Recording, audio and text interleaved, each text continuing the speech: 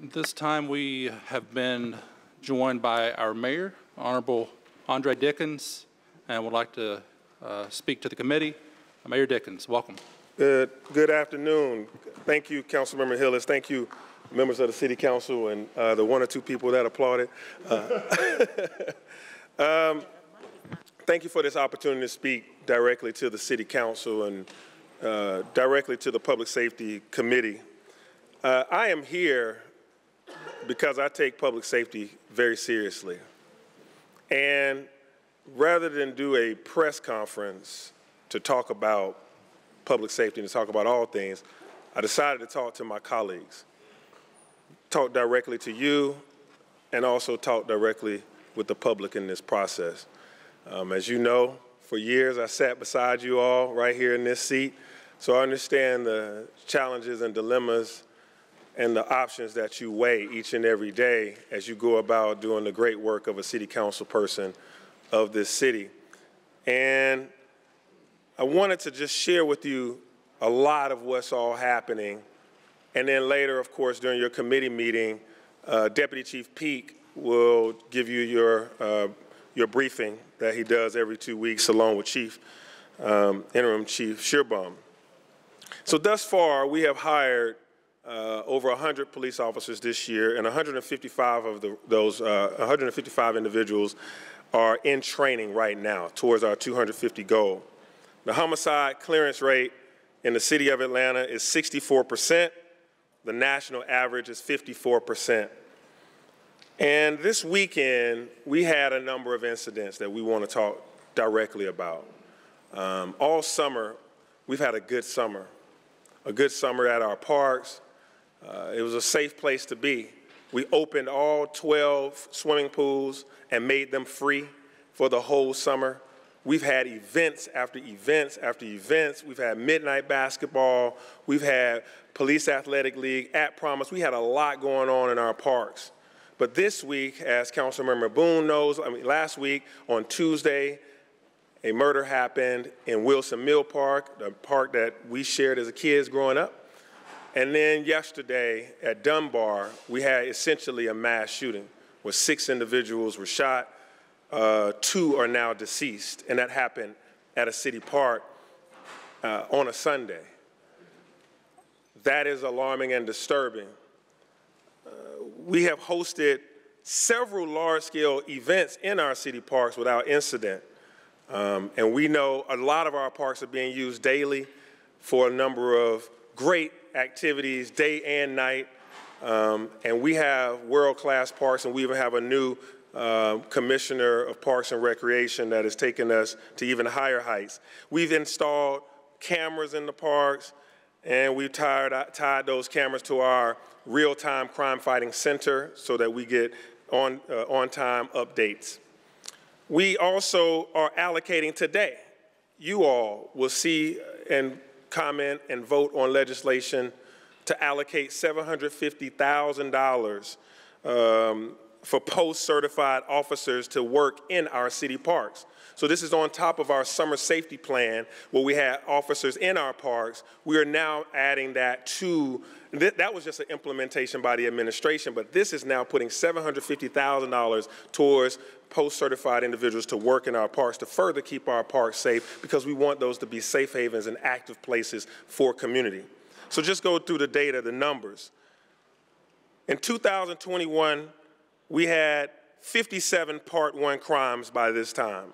Now we've had 49 at parks, and that's a 14% reduction year to date in crimes at parks. And I wanted to now go down the path of talking about youth, which is very near and dear to my heart and a very important part of all of our activity sets for moving Atlanta forward and also for public safety. The city's results from the summer youth engagement, the employment program, you will get those results as the summer is just now ending, but it's been a huge success, and from programs like midnight basketball. But since I'm talking specifically to the Public Safety Committee, I wanted to just tell you what youth activities have not occurred in our city due to us making sure that we had them on a positive path.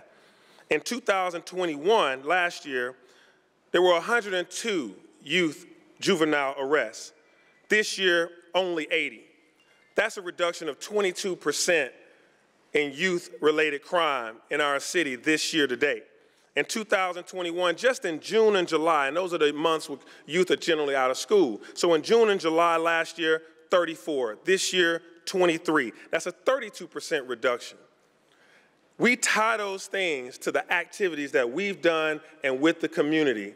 The various things that we've done, like at Promise Center, midnight basketball, summer employment for the youth, and our water sales that we've tried to reduce as much as possible and push them into meaningful, helpful activities, that has resulted in this reduction in arrests and crime by youth. APD has seen a significant reduction in the calls for service regarding water sales in both the year-to-date and in the summer months. The reduction for this year held through 8/1, held through August 1st. There were 929 last year, 929 calls talking about water sales. We call them water boys, but a lot of them are adults or boys, men. 929 last year, 651 this year. That's a 35% reduction. In 2021, in just June and July, we had 327 calls for service. This year, 229. That's a 32.3% reduction. And that's just in June and July. So what we are putting in place, ladies and gentlemen, is working. It's working. We said that we had to have a balanced approach to crime, a balanced approach to public safety. We wanted to make sure that we had people, give them opportunities, and that's what we did with the youth in this city.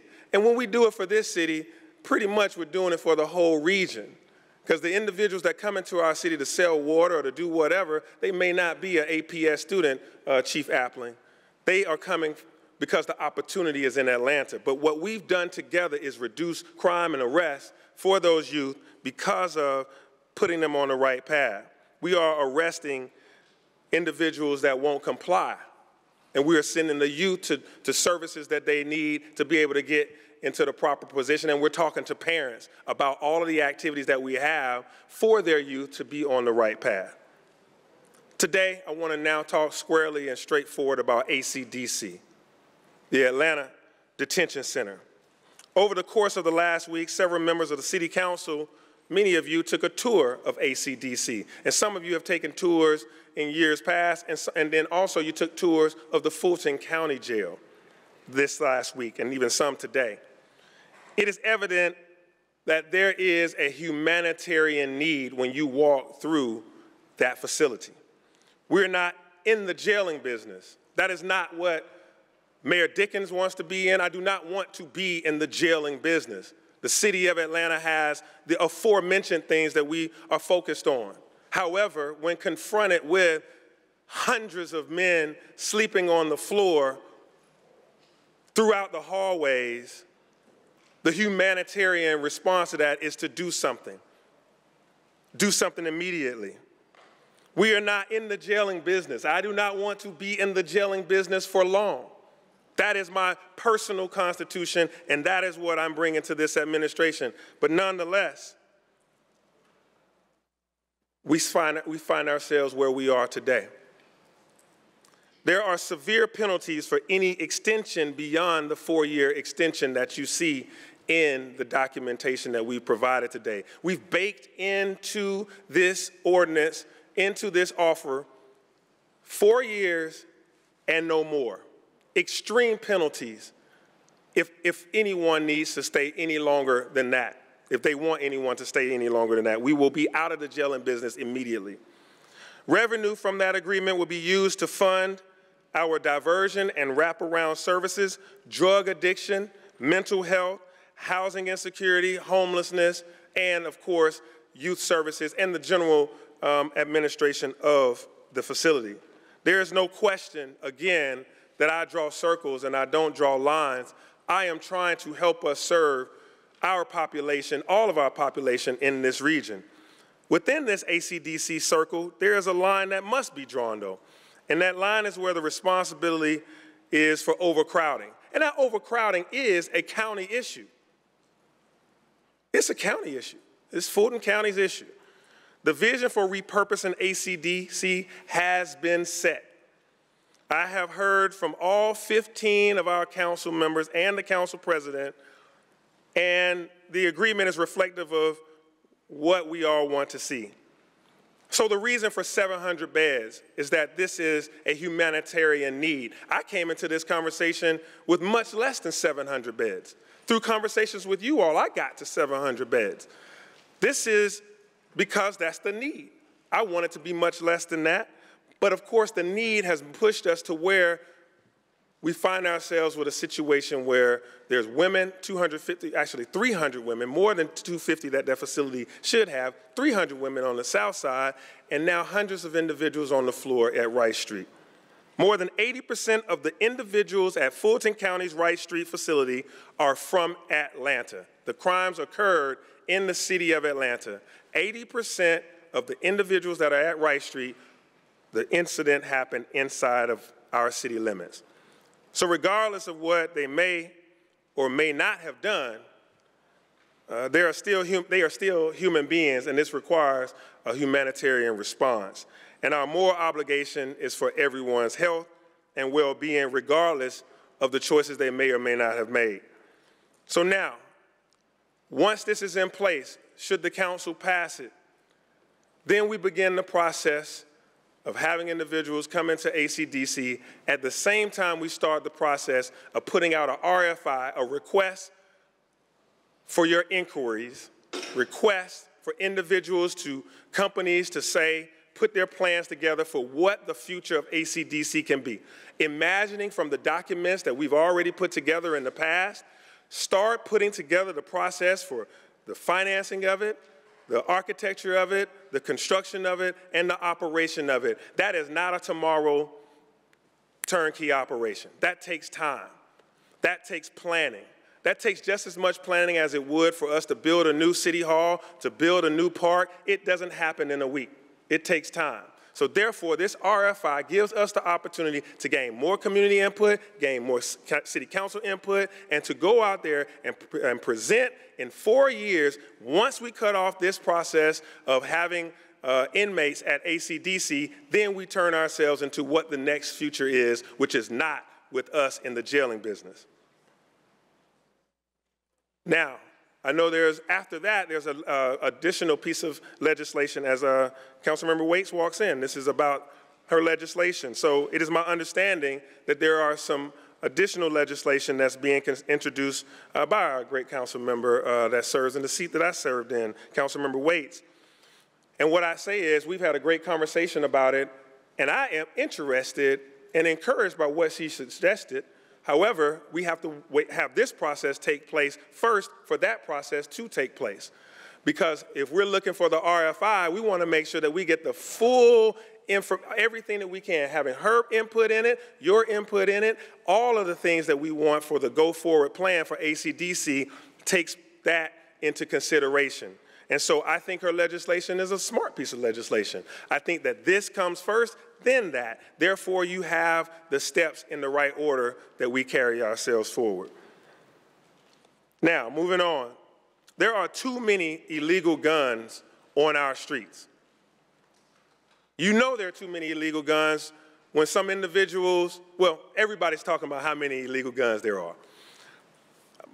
An overwhelming majority of homicides in Atlanta are linked to gangs, drugs, and the use of illegally held firearms. The vast majority of the perpetrators are repeat offenders. And so that's why we've stood up the Repeat Offender Tracking Unit. So let's talk about crime in general in the city of Atlanta. Because when you read the news, when you watch the news, read the news, or get your social media, you would think that everything is on fire. That we are down in every category over the last 28-day period. We have had a 3-week decline in crime. The One Safe City plan is a whole-of-government approach to public safety in Atlanta. And we just launched a new website, onesafecity.com. So everyone listening can stay up to date on what we're doing to keep Atlanta safe, and the results of our efforts are on that website so far, onesafecity.com. So my message to the residents of Atlanta and the visitors is clear. Our city is open for business and enjoyment. You and your families are safe in Atlanta, and we are working across our government and our communities to invest in our policing and non-policing initiatives to protect and promote the quality of life in our city. I also have a clear message for those who want to perpetrate a crime in our city. If you pull a gun in this town, you are going to jail. We got a 64% clearance rate, and I'm really, really hopeful, and it's better than the national average, but it's my hope it gets even higher. You pull a gun in this town, you go to jail. If you're a gang leader, you will be caught and you will be held accountable. And finally, if you're carrying an illegal firearm, you will face the consequences. So far this year, we've seized thousands of illegal firearms already this year. And that continues. We find them over and over and over again. And those are the same guns that are used in robberies, burglaries, shootings, aggravated assaults, and also homicides. So we know who our adversary is. It's gangs, it's guns, it's illegal firearms, and it's repeat offenders, violent repeat offenders. When argument happens, people are choosing guns instead of their words to solve these problems. Anger and a gun is a bad combination right now all across America. Anger and a gun has led to people killing their loved ones, their family members, their friends. We even had at a senior high-rise, a senior citizen killed the leasing office agent, then went across the street and killed himself. Anger. So we have a lot of resources in this city right now. Our Office of Violence Reduction is at our disposal, Ms. Jaquel Clemens. We have clergy that is willing to talk to every community member, every nonprofit organization, how we can engage on de-escalation, on conflict resolution. Because most of the crimes that we're seeing that are leading to homicides, a lot of them are the inability for people to resolve their conflicts. But when we talk about these other property crimes, we are talking about violent repeat offenders. So modern, effective policing, repeat offender tracking unit, the summer safety plan, the summer heat wave, which you guys get reports on that a whole lot of guns and a lot of drugs are being captured because of that. We got mounted patrols, FUSIS, the Connect Atlanta camera network, public safety training center, community-based policing, supporting police personnel, hiring 250 officers, providing raises and bonuses to retain all of our public safety staff, and good police leadership. Those are the things that we've been using to reduce crime in our city. The non-police interventions. We've had violence reduction initiatives, diversion programs, the nightlife division that we've stood up, and our nightlife advisory council, midnight basketball, the Light Up the Night campaign. We're now at almost our halfway mark on all of the 10,000 lights that we're installing. The At Promise centers, housing interventions like what we're doing at placing people from Forest Cove into safe and secure housing, summer youth employment program, our reentry job programs. And just last week, I visited the ATF, the Atlanta Field Office for the Alcohol, Tobacco, and Firearms, and I met with their special agent in charge. We also started Atlanta Fulton County Court Watch. We've been aggressive against gangs, and we have good state and federal partnerships. Together, the community is empowered to help us.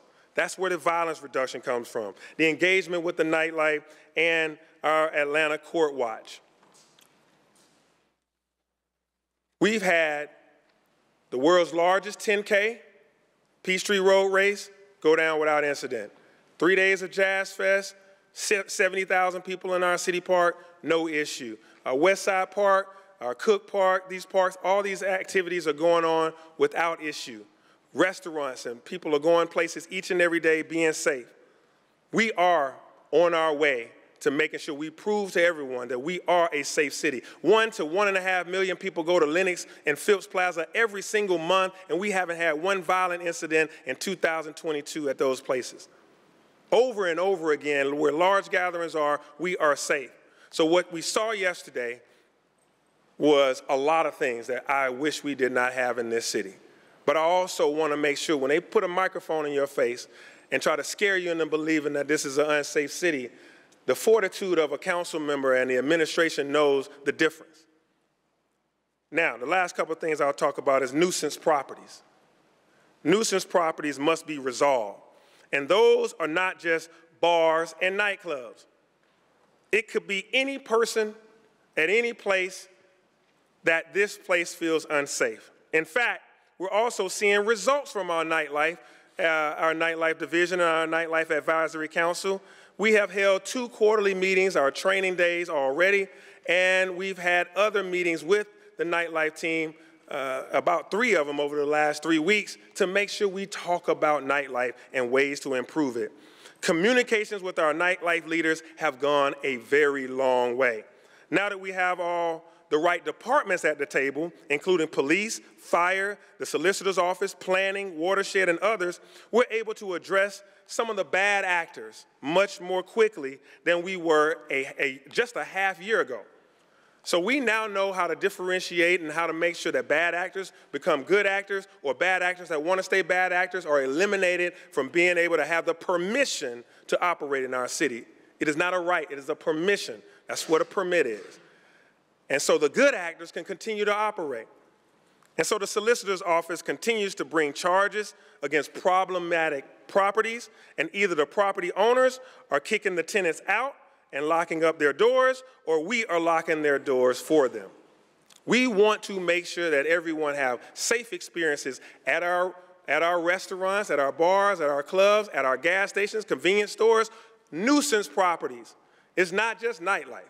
It's any nuisance property. So I'm agnostic to whatever you guys choose.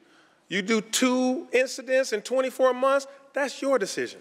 We can talk about it with the committee, with the team of people at the Nightlife Advisory Council. If it's 4 in 24 months, if it's 3 in 18 months, all of those are up for discussion. And the Nightlife Advisory Committee, they are going to meet on Thursday and have 100% attendance. And the Nightlife Advisory team, by the way, is everybody from operators like Live Nation to Blue Flame. Operators, as well as promoters, as well as lawyers, as well as individuals that are property owners. All of them are a part of the Nightlife Advisory Council. But again, this nuisance property legislation that you guys have before you today, that from what I can tell in that ordinance, you're talking about nuisance properties, not just nightlife. And so I came here in support of y'all making sure that you work together with the advisory council, the advisory team. They're going to meet on Thursday, and you guys work out 2 in 24, 3 in 18. That's where government gets to make the difference in how we communicate with the public and understand what's the best. But what we do want is to make sure that operators operate the right way and that bad actors get dealt with in a way that either makes them become good actors or they act in somebody else's jurisdiction and not ours. So I'll pause there and just say thank you to my colleagues. Again, I wanted to go over public safety. Mr. Hillis, Chairman Hillis, you and I both have served on public safety for many years. When I was a city council member and I had the honor and privilege to serve as the chairman in 2017. And I didn't want to do a press conference or anything where I'm talking to folks and you're not in the room. I wanted to make sure I talked to the city council about the things that's going on.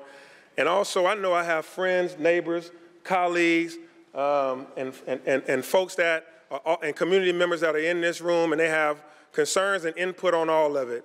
And my team that's behind me, everybody from the COO, the chief of staff, the senior advisor, to police officials, to nightlife coordinator, to the film and entertainment office, the deputy COOs, to all of the above, police, fire, we stand here with you. We stand with the citizens of Atlanta, and we plan to continue to get it right. As you've seen those numbers go down, we want to continue in that path and that trajectory. Today you have some pieces of legislation before you. The council, you have an awesome role to play. My administration has voiced our support of the ones that we want to see move forward today and the ones that we want more time to discuss. We've shared those with you as well. We hope you work with us on this. Thank you so much. Council members, I'm available for questions. Thank you, Mayor Dickens. Anyone? Councilmember Boone. Also, as the mayor acknowledged, we have been joined by Councilmember Waits, a member of this committee, and then also Councilmember Antonio Lewis. Councilmember Boone. Yes, Mr. Mayor, thank you so much for your support during the incident at Wilson Mill Park. And I want to publicly thank the Chief of Police for coming out, walking with the neighbors and talking with them. Within 24 hours, he was on the ground. Ms. Burks, Mr. Otta, thank you all also for your concern. And it's unfortunate that that happened in Southwest Atlanta. That's a very quiet park, and we look forward to working with you all so that that park can return to safety. Again, thank you for your support for that community. Thank you. Councilmember Boone. Councilmember Waits. Thank you, Mr. Chairman. Mr. Mayor, thank you so much for taking the time out of your calendar to join us. As you know, we have met and discussed our concerns with respect to the jail issue, and I think that we know where we both stand on that. But with respect to the nuisance law, I originally was a signer on this particular piece of legislation for the same reasons that you have eloquently spoke of today. And I think the headlines in the news speak to the fact that we need to do something. The phone calls that I have received, and I'm pretty sure most of us in the room have received, are with respect to properties that are located in districts that are pro-development, meaning they feel that they have been somehow harassed by individuals who are utilizing this as a tool to put them out of business. So I'm not here to speak to whether or not that is true or not. But for me, that gives me pause in terms of making sure that this legislation does not have unintended consequences. So I won't belabor because I know people are waiting for public comment, but I will say this. I believe that there was a mugging in Lenox Square Mall this weekend. And my feeling is that when it comes to Lenox Square Mall, they're not going to be treated as a bad actor, meaning they are a business that is operating and things around them happen. I did need the claps because the mayor also understands both sides of the issue.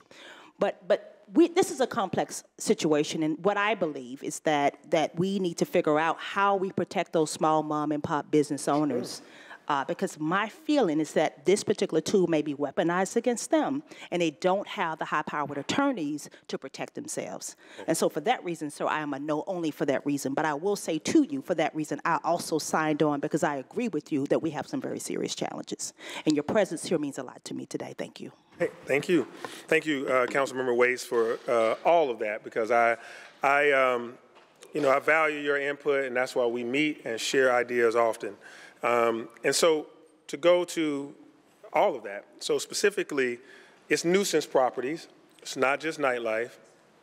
In fact, our nightlife activities, since we put in place the nightlife division, we've gone out and done a number of assessments of properties, north, south, east, and west, gone to these establishments, help them with their safety plans, help them look at their lighting, their cameras. What are their de-escalation procedures? What are their procedures if a mass shooting occurs? Many of them have been grateful for the assistance of police and fire and knowledgeable subject matter experts coming in there and helping them fortify their places of business so that people can enjoy them but go home safe. And a lot of times they're thinking about the patrons, but also their staff. They're thinking about how to do, how to manage all of that. And so I'm happy with the progress of the nightlife division because we've seen a significant reduction in crimes that have occurred at nightlife, notwithstanding one or two very notable incidents that have happened. But we went about 45 to 60 days without one incident happening at our nightlife establishments. I'm proud of that. That's not meaning that we're coming to penalize that. We're coming to lock arms and partner with that. So therefore, those individuals that are calling saying, this is the right direction, they're showing up to the training day to get training. on how to work with neighborhoods, because that's also part of the training, is neighborhoods call and say you're too noisy, how to deal with that. Neighborhoods call and say, can you use the patio, can you not? All those things, we're helping nightlife establishments in that regard. And also how to protect your property with APD or with private security. What is the right number of people for your configuration? All that is in the works to be a partner with nightlife, and that partnering has led to a reduction in crimes at nightlife establishments. I stand here saying we are on the right path. Nuisance properties are every type of property, as you mentioned. If Lenox Mall has 50 incidents or 40 incidents or 2 in 24 months, as you would suggest, whatever you come up with as the rule, that rule is established for every operator. And so does the appeals process and the, I would say, the restoration process. It is not to simply lock you up and throw away the key, so to speak, to cancel your business. It is to make sure that if you are not in compliance with the rules, you have to set aside time to get into compliance with the rules. That could be a shutdown for X number of days that we all should discuss. That's the work of the council and the administration. Is it 30 days? Is it 10 days? Is it 45 days? That is the work of us to decide how long you need to sit down because people are dying in your facility or people are getting shot in your facility. That is called decency and respect for victims. Conversation throughout this public safety committee has to use the word victim every now and then. There is a such thing as a victim. And so a victim that happens twice in a month or twice in whatever number we come up with, they have rights. They need to see justice occur too. And so when we see a bad actor, whether it's Lenox or not, whether it's name your favorite hotel that may have something going on and something happens, they have to come sit before a body and explain themselves and say what is their way to get back on track. That's what my understanding of your legislation is, right? So with that, it's not to hurt mom and pops and keep the non-mom and pops going. It is a process. And so if the Chevron in District 12 continues to have shootings at it, I don't care who owns it. It's time out for that Chevron. Because there's a victim on the other end, Councilmember Waits, right? And there are people who are victims because they feel unsafe going to that Chevron. So you victimize whether you got shot or you victimize because you live in a food desert and you can't go to the Chevron because folks getting shot. I don't care if you're a mom, pop, or a conglomerate. The truth of the matter is in our city, it got to stop. That's how we vote. We vote on stopping things that we don't want in this city. We don't do that. Figure which way the wind blows. We gotta stop the foolishness in our city. So if it's a Chevron that's owned by 10 or if it's a Chevron owned by 1, I don't care. If a grandma got shot there my first month on the job and somebody gets shot there this month, I think the council got something to say about that, or should. And then we gotta sit them down and talk to that operator. And they stop for a few, how many days we come up with. That's my answer. Councilmember Lewis. Thank you again, Mayor. I'm not on this committee, but I thought it was important to be here today, just as you did, so I appreciate you for coming. Thank you for coming to speak to council. I appreciate you for drawing circles. I always tell you, you draw circles. But I'm a person who draw half circles, right? I haven't gotten there yet. I haven't aged to the point where I draw full circles yet, right, around the lines. So you move in good faith, and I always tell people you're a deacon. I always say he's a deacon, so you got to remember that portion, right? But when we're moving with, you have a well-developed plan to move out of the jail lease in 4 years. Last week when I met with the sheriff, his plan was not the same. And so I want to see the sheriff move out of the jail. He won't, the same kind of plan as he have to move in. He has a plan to ramp up. Like he won't just put 700 people in the jail overnight. He's going to get there over time. He won't just put all of his sheriffs in that jail overnight. He's going to get there over time. I want to see, if it's a 1-year plan to move to 700 beds, I want to see a 1-year plan to move out. I want to see that same intention up front. And so that's why I would like more time on that jail, because once again, I know you move in good faith, and I always make sure I say you're a deacon. But I know I want to see the same type of intention to move into the jail to get to 700. I want to see him move down to 0 the same exact way. I want to see that same plan on day, before I give a vote, like you would, engineer deacon, mayor. Thank you. Thank you. Mr. Lewis, you are astute and, a great person at bringing the whole picture into play a lot of times. You do that well, and I appreciate you for that. So, one clear statement, ain't no sheriff of the city of Atlanta. We got a chief, we have a mayor. So that sheriff, what his thoughts are, he can share them with you, he can highlight them to you, he can put them on the news, but we make the decisions around here. Full stop. He couldn't get to 700 like that. He's got to hire staff to be able to manage 700 people. So to get to 700, you have to hire, you have to manage. So it is a ramp up. And so the first phase, and Ms. Burks behind me can make sure I'm right, the 250 women that are down, well, it's actually 300 now. So you start moving, so you ramp up, and then the ramp down is according to how well we are going to require them to improve their full criminal justice process. There's a solicitor, there's a district attorney, and there are judges. People should be moving through these processes a lot faster so that we don't have individuals in the jail for years on years on years waiting trial. That, in and of itself, is why we have an overcrowding issue. It ain't our fault, but it is our problem. We can't shirk away from the problem just because it's not our fault. The more we keep thinking that they tell us what to do, that's not how that's solved. What we're putting inside of this is a conversation about, in 4 years, they resolve that issue of the judges, which we need to talk about, and how many cases they can see in a year, and we're starting to force that hand. I just wanted to make that clear. And I ain't even want you to go that far into detail. See, I appreciate you for drawing the full circle again. I know, I went a little far, but everybody here needs to know. And you gave us, you talked, your plan, what you just gave was part of what I wanted to hear about how we get out of there, because just ramping up cases as well. Like even though I said something about the sheriff, it's his job to find beds for folks that are sleeping on the floor. Right. I got friends sleeping on the floor.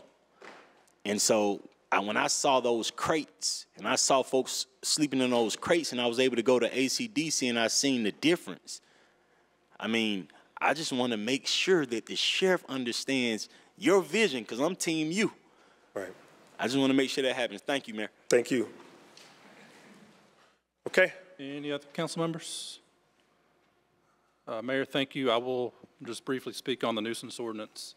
So that was my legislation that I worked with your administration, Mr. Donald on, so I appreciate that.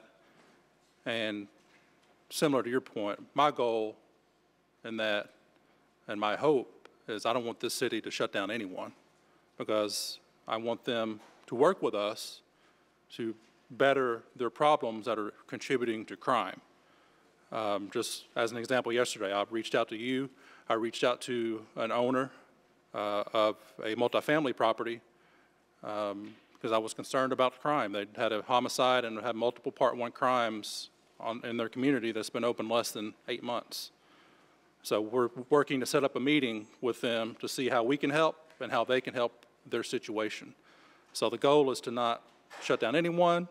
The city has already shut down 6 businesses without this ordinance. We will continue to work that path with the bad actors who do not want to work with us. So I just wanted to give that 2 cents in, and thank you again for coming to address the Public Safety Committee.